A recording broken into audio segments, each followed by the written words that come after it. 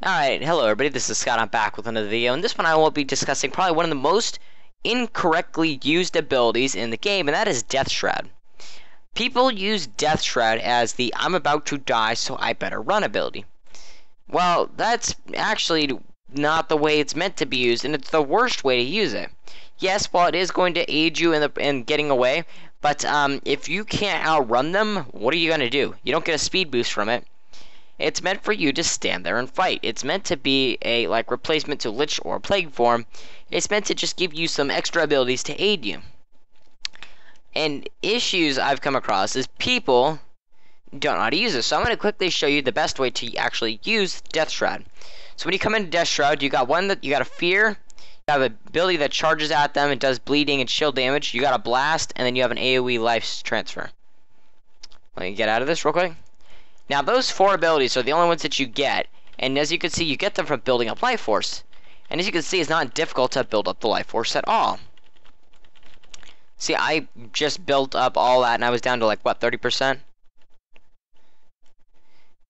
It's not difficult by any means to actually implement this into a build. The reason people don't do it is because they just don't find it efficient enough. So what I'm going to show you is how to use this thing efficiently. You come into Death Shroud, the first thing you want to do is use Life Blast. Life Blast is going to hit the target for about 1,000 damage. Use 3 of those, and as you can see, the damage is starting to deplete. You're going to want to draw in some extra Life Force by using the AoE. You'll want to back up, and then hit the target again. Do 3 more Blast, and then do the Claw. And then pop out, and start fighting. It's also a really good gap closer if you're trying to catch someone. Especially if you're a dagger build. Like this one is. Oh, jeez. And as we can see, I'm just completely demolishing them. And they can't really, these don't really fight back. And then I just do the lifesteal. And then, as I said, I go 1. And, oops, sorry.